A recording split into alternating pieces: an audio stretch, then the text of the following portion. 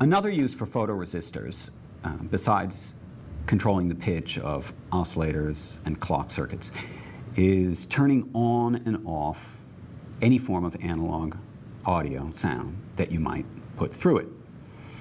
To do this experiment, we need a sound source. In this case, I have an old CD player here, and a little amplifier. Amplifier has a jack into it with the usual ground and tip connection.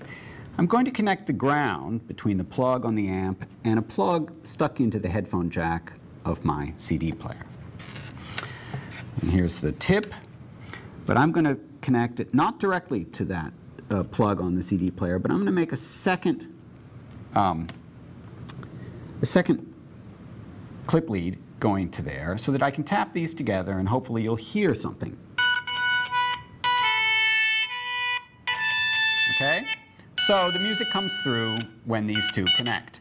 Now, instead of clicking them together, I'm going to put the photoresistor between the two. And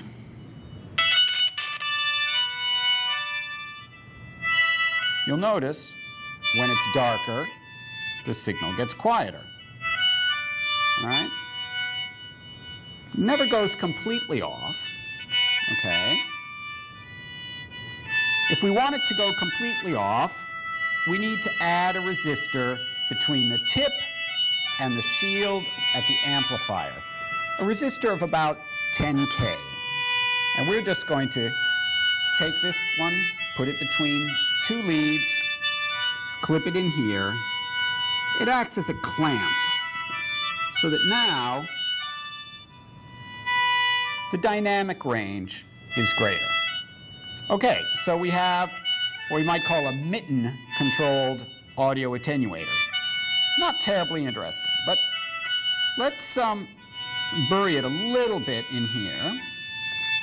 And now you'll notice that when the flashlight goes over it, we can make it, whoops, lost my connection, warble on and off.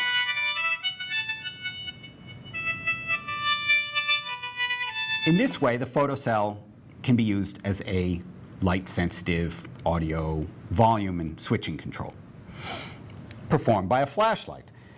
On the other hand, if we bring in a small circuit, we can automate that audio switching function. Now, here we have our basic 74C14 oscillator, the one we were making sounds with a little while ago. If we listen to it, you will notice that it's running at a relatively low frequency. I've set it up with a pot and a large capacitor.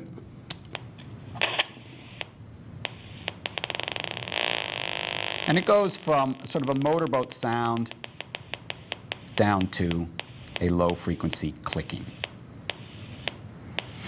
Now, what I can do here is, instead of listening to this sound, I can use the square wave to turn on and off an LED, a light-emitting diode.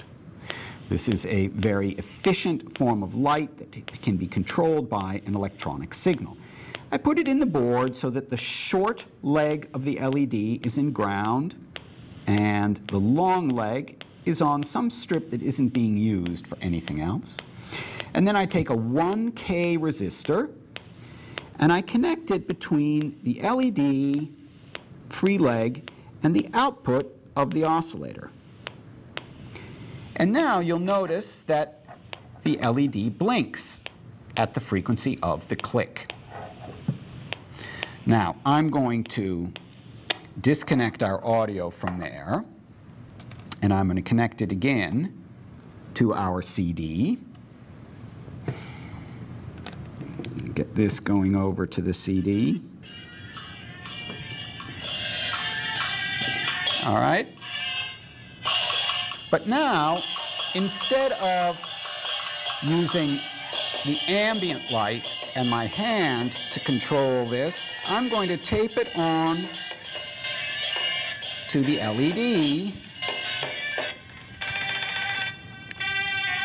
And you'll notice that the music is turning on and off at the same rhythm that the LED was going at. I can make it go faster.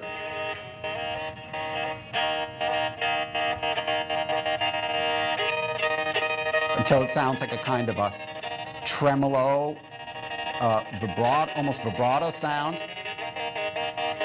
Or make it slower.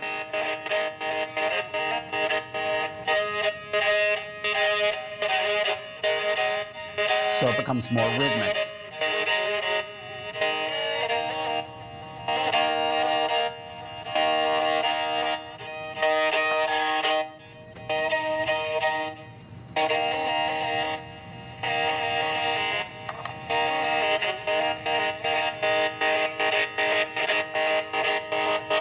And as I say, it doesn't have a perfect shutoff at the end, but as a modulation effect, it's very strong. It's extremely clean sound. There's no active components in the signal line. And you can make yourself a very beautiful guitar tremolo pedal using just this circuit.